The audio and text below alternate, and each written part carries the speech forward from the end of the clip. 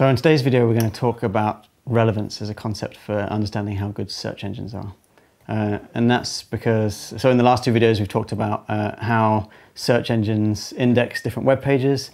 And then after that, we looked at how search engines rank different web pages. The links for both of those are in the description below. So in one of the comments in the last video, someone asked about relevance. Because this is a pretty fundamental concept to search engines. Deciding if a result in the search engine is relevant or not relevant is kind of a key stage, and there's lots of different ways you can use that to evaluate how good your search engine is.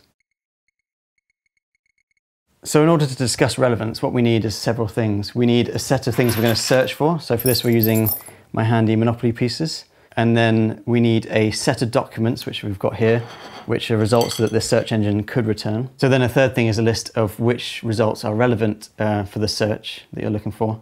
And for this, I'm using nice big red hotels for things that are relevant and small greenhouses for things that are not relevant. So then ultimately what a search engine wants to do is to only return the relevant ones. So just to get all the hotels out, that would be nice if our search engine just retrieved all of these and not get any of the houses back. That would be the ideal situation for any search engine, and that would be true for whatever we searched for. Now, this is obviously not necessarily very easy to do.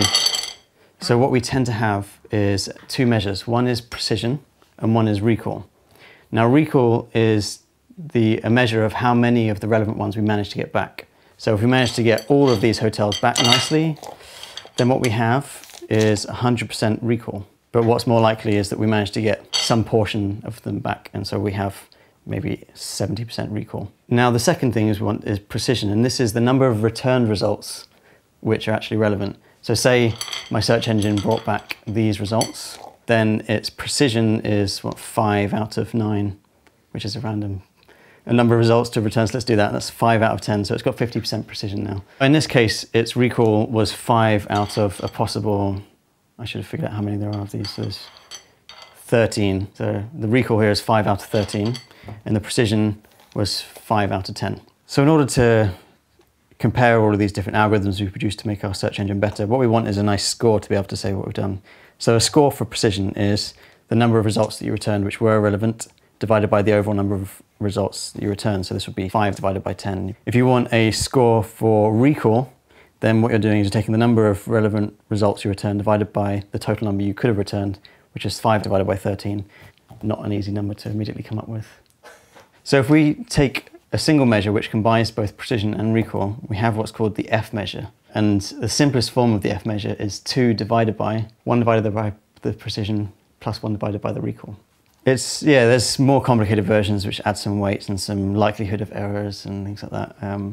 But the simplest version is that simple comparison. And all that's doing is saying if I get a good precision score and a good recall score, then I'll get a good F measure score.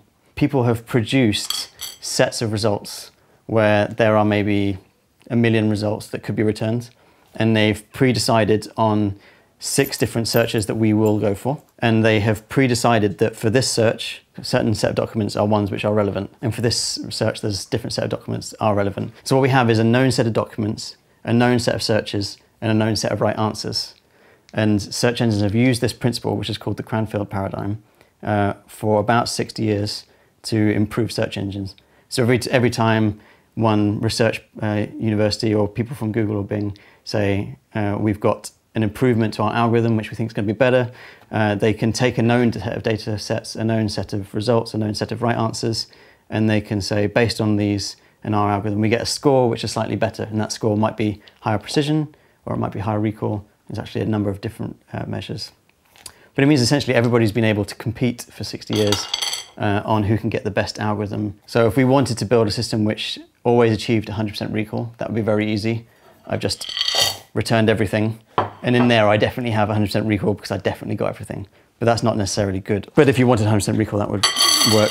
Another way to get the answer you want is if you want to make sure you always get 100% precision would be to just take your very best answer and say, I'm pretty confident that's going to be a good one. I've got 100% precision. I only returned 1 and it was relevant, but I missed out on lots of things. So our aim tends to be, I want to get as many as the answers as possible. So I want to get high recall, but I want to do that without losing precision. So tell me again what it is. It's 1 divided by precision plus 1 divided by recall. And so then what we can get is my set of results that I returned for this has one specific F-score. So now I'm going to bring in my separate sets. So my first algorithm is bringing back my nice retro wooden houses and hotels. And my brand new algorithm, which is going to make me £1 million, is going to use these shiny plastic hotels and houses.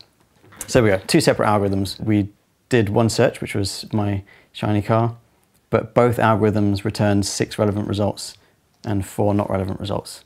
And so it doesn't really matter what our F-score is because the F-score is the same for both of them. We didn't manage to differentiate between which algorithm was better. So we start to ask questions, how do we decide which algorithm is better?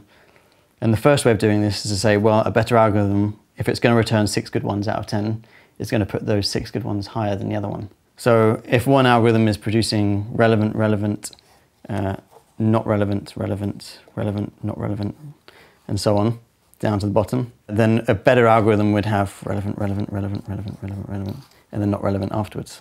So what we want is a measure that will say, this result set is better than that result set. And so for this, what we use is an average precision score. And to calculate average precision, the easy form of what we do is for every result we bring in, we give it a score of 1 if it's relevant, and we divide it by the fact we brought in a new number. So here we brought in 1 new result, and we divide it by 1 because that's how many documents we brought in. Here we have another relevant result, so we've got 2 relevant ones now, and we divide it by the fact that we've got 2 so far.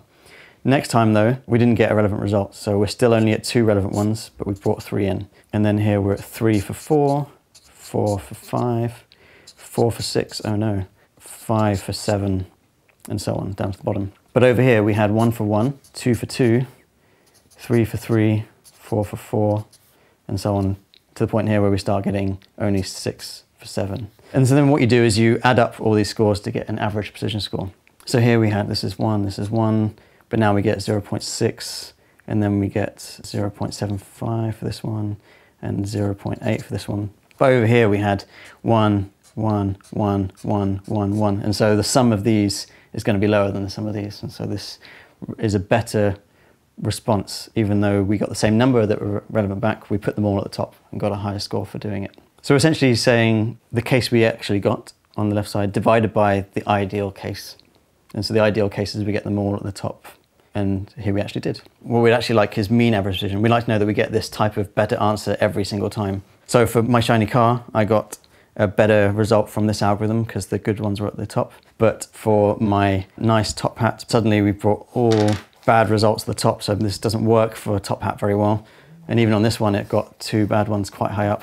And so what you want is a score, which is what you got for everything. Even to the point when you bring my awesome horse into the search engine with evil Santa with weapons on top, thanks to my son. Then for this particular score, both of them did excellently because my search engine is optimized on ponyhorse.horse to really bring back horse-based products. But then what your mean average precision score gives you is the average score you got for every single query that you did when you know the answer.